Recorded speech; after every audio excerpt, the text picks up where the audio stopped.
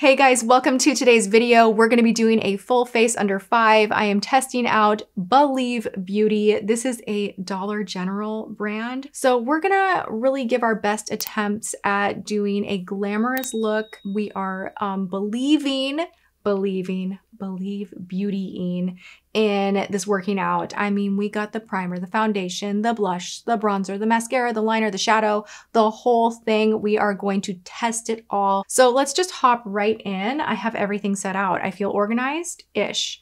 I need to wet this. I believe in myself. This that I am about to go and wet is a 4-sided makeup sponge designed without latex. Better price than a beauty blender. Let's see how this goes. Be right back. Okay, success.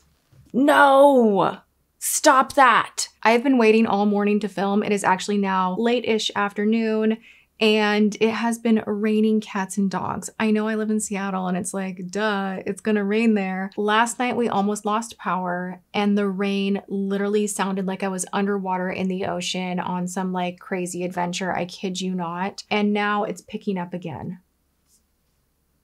All right, the first thing I'm going to put on my face is Believe Beauty Pretty and Primed Stay Put Makeup Primer. Now this is silicone free. You guys know I love that. Paraben free, not tested on animals. None of this stuff is. And it's a colorless silky primer. It's gonna extend the wear of our foundation. Let's go ahead. Oop, it's different than what I thought. It's more lotiony than it is puffy.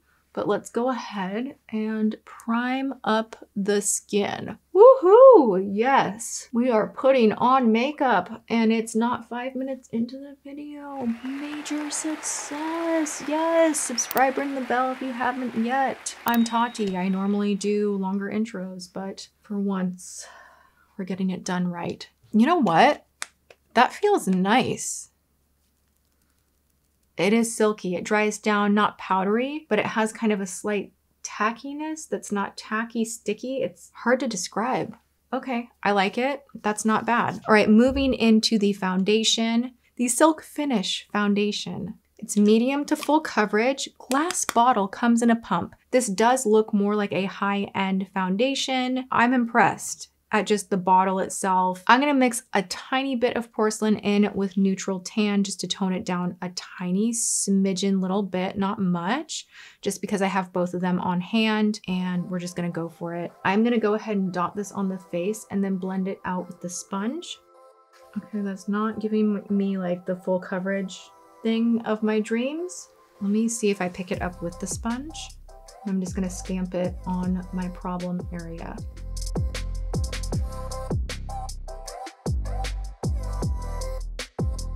This is actually reminding me quite a bit of the L'Oreal Infallible that you guys know I love so much. Oh, this is always dangerous when you're wearing a white shirt. The finish of this is super natural. This truly is a medium to full coverage, so don't go thinking it's gonna get everything erased, but it is evening me out really nicely if we see this side to this side without looking very makeup-y. It does not feel like I have anything on the skin and almost feels tightened, which is interesting. All right, I'm gonna finish up the other side of the face. I prefer applying it directly with this sponge, not with my fingers how I did it at first. I think you can get more coverage that way. And the size of the sponge is like, it's huge once you dampen this thing. So it's not exaggerating any dryness on my forehead, which some of the time with the more full coverage foundations that can happen and is a problem, especially if your skin is temperamental like mine. If I'm not on my A game of masking and exfoliating, my forehead is like the first to go. It's not canceling all of this, which I wish for maybe a little more, but that's kind of a me issue, not a product issue. I'm confused. I'm like, was this really $5? Stop it. $5.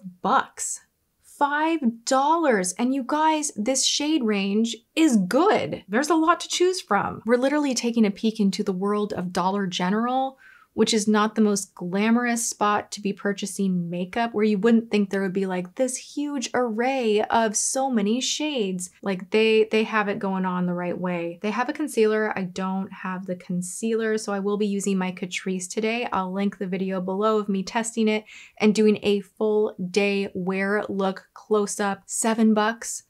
Very good, spoiler alert. I will say it is a bit of a bummer that you can't order more online. You can order some of their stuff online, but a lot of this you do have to go into the store and hunt down. I want to throw this out there. If only I had way back when I did a lot of my exclusive shopping at the 99. If you're from Los Angeles, you know the 99 is where it's at. I literally got my like dishwashing detergent, my shampoo, a lot of my makeup, expired candy, food. The 99 was like my place to shop when I was living on my own when I was 18 and broke as a joke. So it's nice that they have these options out there because it's not always available in your budget to spend $50 on a foundation or even $15 on a foundation, you know? The sponge is doing a pretty good job. It's almost too big, but also it's getting it done quickly. To keep with the drugstore theme, and I don't have a powder, I have everything else. I'm gonna use a little CoverGirl underneath the eye. The foundation does not seem to be oxidizing much. I like it more now that I've given it like a few moments to kind of sink into the skin. I gotta whap these suckers off. Have you guys heard of microneedling RF? It looks so painful, but I've been doing my research of what kind of treatment I want to do on my skin, and I think I'll take you guys with me, or I'll vlog it or try to do something like that. There's a dermatologist I saw on TikTok that was like, this is the best treatment. It gives amazing results, and his skin was so nice, and I'm like, this is it. But he literally made this video, and it was the voiceover video where he's like, I'm firing my staff after this. This is the most pain I've ever been in. Has anyone done it? Is it truly that painful? Is it worth it? All right, I'm gonna go into bronzer and blush. I have the shade Sunkissed Honey, the Sunstruck Marbleized bronzer. I also have Risky Business, and this is a duo. You get half of it shimmery, half of it matte.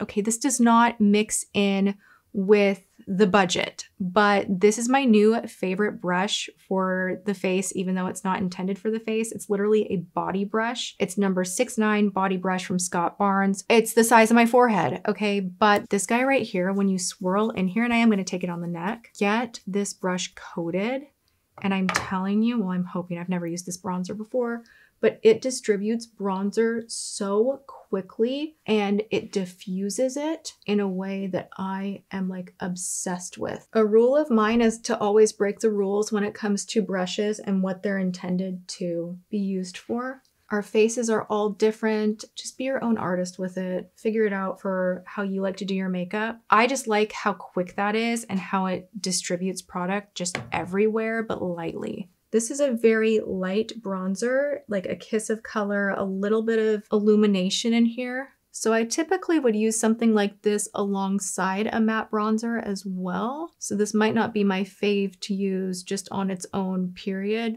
Now we are going to go into our blush. I'm going to start out with the matte side first, do my trick that's really the most basic but effective trick of stamping it out on a paper towel in front of me first, making sure we're evenly coated, and then going in like so. Lately, I am trying to bring my blush up a little bit higher to hopefully bring my face up higher as well. I'm trying to get in the habit of smiling, but also kind of keeping the blush a little bit high. I just want to put a little bit of the shimmery right there, right there. This is nice. Look at how pigmented that is. Stop that right now. That is a nice blush. They do have cream blush. I want the cream blush because you guys know I'm all about cream blushes. I will be tracking that down in the future. This is the On Cloud 9 Luminizing Glow Trio. Which one do we want to use? Or do we want to use them all?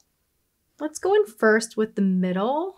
I'm going to take a fan brush and just kind of, yo, how is this makeup so affordable? Are we for real right now? I'm so overspending so much money on expensive makeup that does not even work that good. Lately, that's been my issue. I need to do another fails video. Truth be told, I feel kind of bad when I do those videos because the makeup industry as a whole has kind of suffered over the past year. Personally, I fully understand. So I don't like just kind of kicking anything while it's down, and I feel like we're trying to build back up. But there still are products that just do not work. I have recently spent a lot of money on stuff that I'm like, like what? Like, why is this $50? Like, why did that not work? So let me know in the comments, thumbs this up if you want to see a luxury rundown of newer products that are expensive specifically that just did not do it. I got a lot. I know I just did a fails video I think like a month ago, but I have more because I'm back to testing. Something happened where like a lot of brands are just they're not doing it like they used to. And I'm saying that while I'm trying out $5 makeup and it's actually good. And I'll mix these together and kind of go on the nose. We're not doing any contouring today, so there's no structure to the face. We're just gonna glow. Do a little of this, a little bit of that. We look healthier all of a sudden. Oh, I forgot to use, they have an angled blush brush. Hello, why did I not use this? I'll use this in the future. They do have brushes. This is the only one that I have, but they literally range from $3 to $4, I think, for brushes. Great price, hard to do at that price point. So we have two eyeshadow palettes right here. I have Midnight Express and Sultry Sunset. They do have more than just these two. Polar opposites that I have. What should we do? What should we do?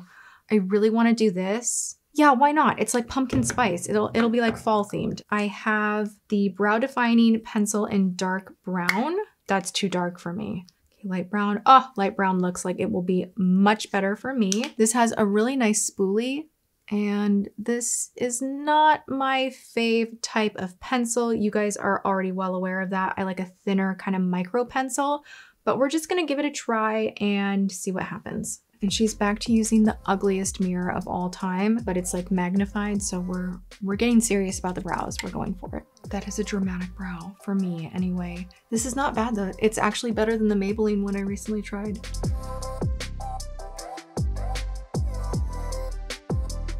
I'm torn.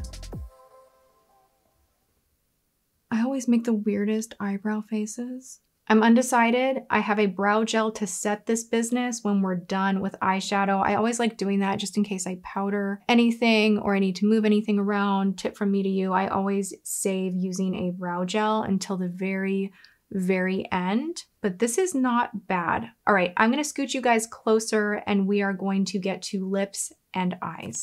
I have already lined my lips with Totally Toffee, my most loved lip liner right now at the moment.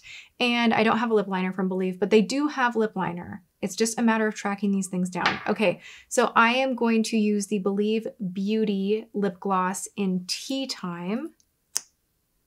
Oh, that's not a gloss. That is a liquid lip. Okay, we're not gonna be using that, but wow, that is, well, should we? Shoot, my lips are so dry right now, I don't know if I can hang with that. It would go perfectly with this. Do I do it? I kind of just wanted to do a gloss. All right, we're gonna go in with the Lustrous Shine Lip Gloss in Prim and Proper. I've been trying out so many lip products, so I could use a thick gloss like this, that is for sure. That is an actual test. Wow. Sometimes when you put a gloss on chapped lips, it only makes it worse and somehow makes it stand out all the more. And this is not doing it. I might need more of these. This comes in 9 shades and it is $4.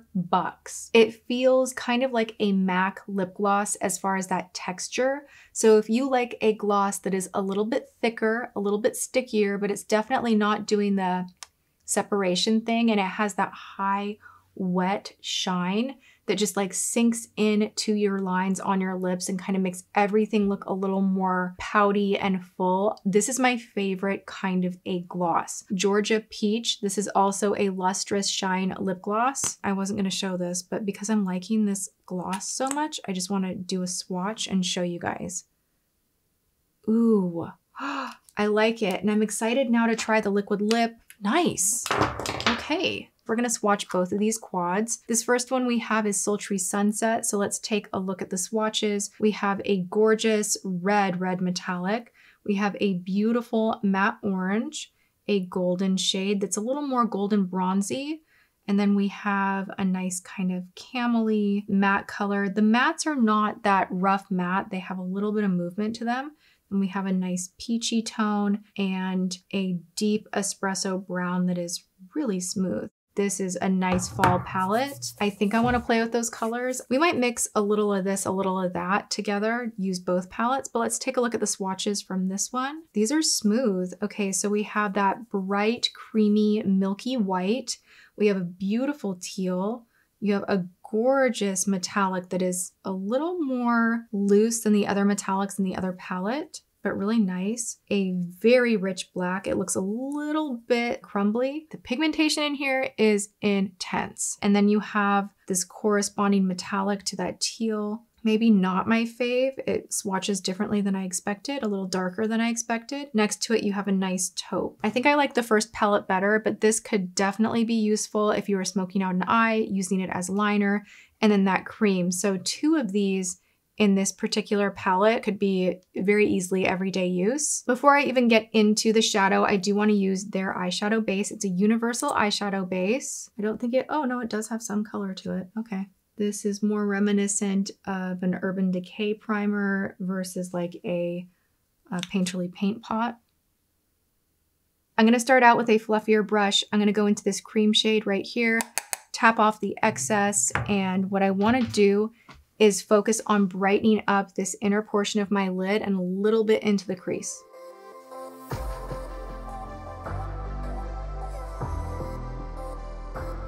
Okay, now I'm gonna take a Scott Barnes 6'2" brush. It just has a nice medium thickness with a point at the tip, and I'm gonna go into the kind of more saddle tone in the oranger palette. And I'm not gonna pull this fully through the crease. I'm gonna focus the majority of the darker colors on the outer edge of the eye. That packs a punch, okay. Sheesh, you gotta be careful with this stuff. I was not expecting that.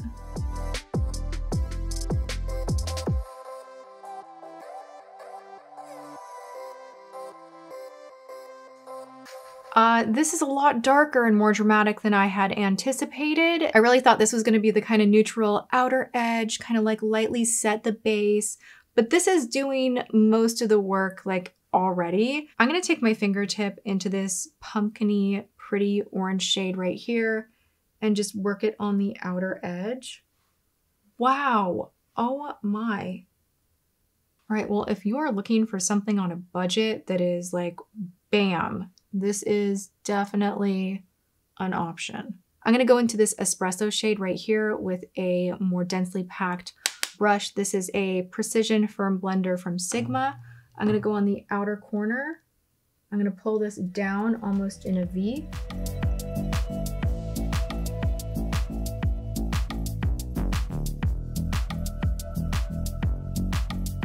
This is so more intense than I imagined. Oh my gosh.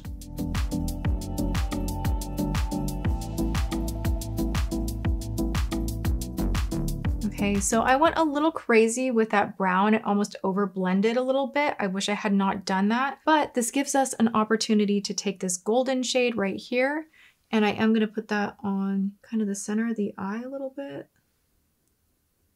For how pigmented this is, it's not splattering on the face, so it is staying on the eyelid. It's not fluffing everywhere, which is interesting.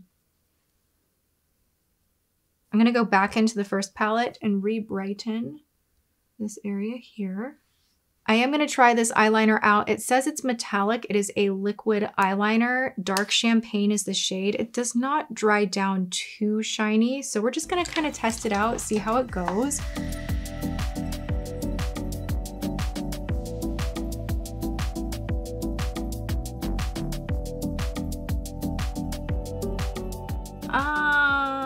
I think I found the thing I don't like so far. Might be because it's a metallic eyeliner and not like a full-fledged, like intense color eyeliner. I have a setting spray that I'm gonna go ahead and mist the face aggressively with.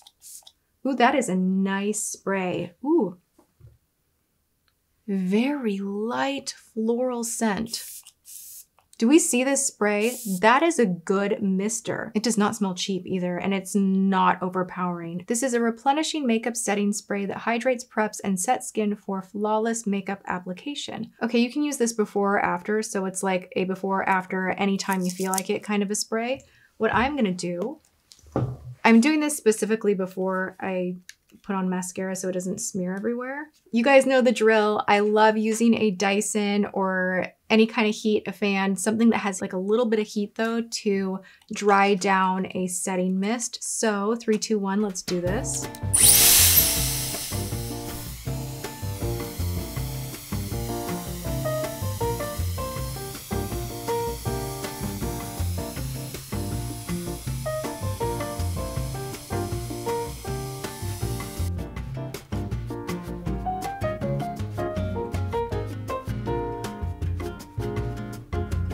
That added a glow to my skin, like legit a nice dewy MAC Fix Plus level glow.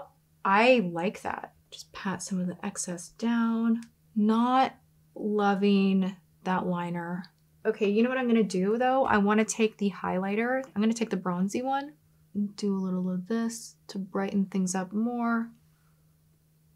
Then we're gonna take the black from this palette and we're gonna line the eyes with that.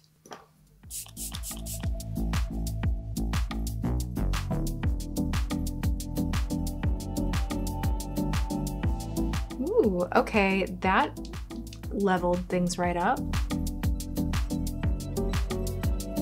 I am gonna set the brow with the eyebrow styling gel. I have clear, but I kind of want to use the colored one just to see how it is. This is dark brown. Not bad. I like it. Let's go in with mascara. I'm gonna be using the Extended Lash Lengthening Mascara. And I have already curled my lashes. I'm gonna go right on in. Ooh, this is a very rubberized, firm wand.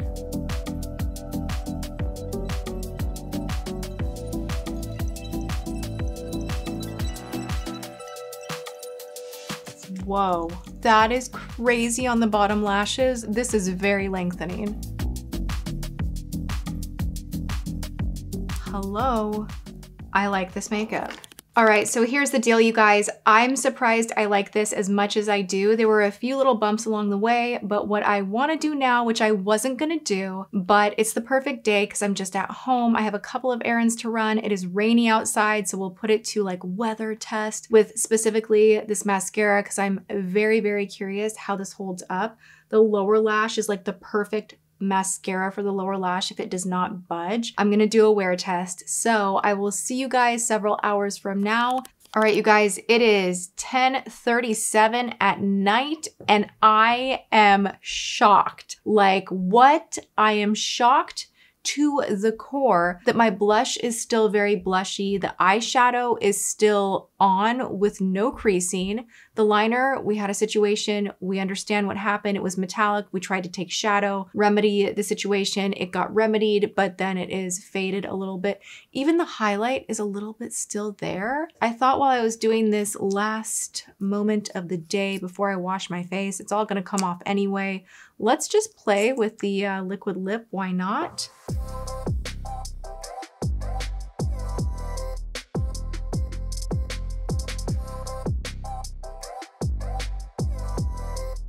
Okay, no lip liner and so-so. Okay, right when I'm like, everything is so good. I do like the gloss more than I like how this liquid lip is going on. Not that it's bad, it's just not like, you know, super duper, ooh, ah, wow, you do need a lip liner with that, and I did not put one on. So let's do a quick rundown. The primer, I love the texture of it. I love whatever it did to prep my skin for the foundation. I will be using this foundation again. What I really like about this foundation is its wear time, and that every time I looked in a mirror, regardless of the light, I was like, oh, the skin's looking very natural, very good, very healthy, not greasy, not overly mattified, just nice.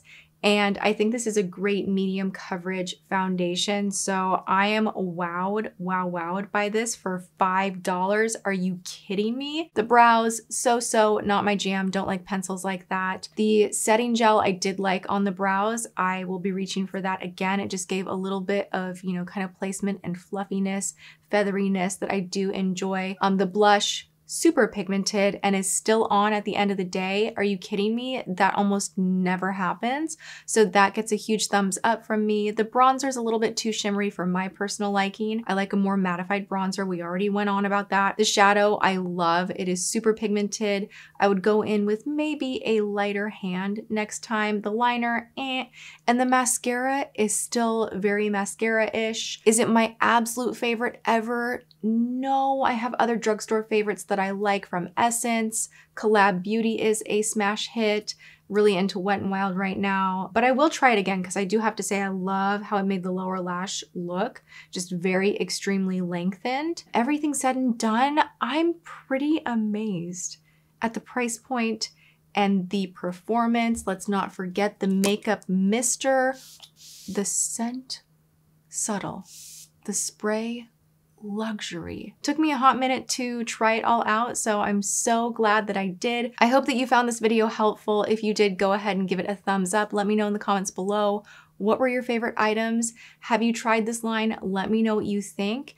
And before you leave, make sure you are subscribed, ring the bell, turn on your notifications. You know the drill. I hope you're having a good one, whatever you're doing. I love you. I will see you all in my next video. Thank you so much for watching. Mwah.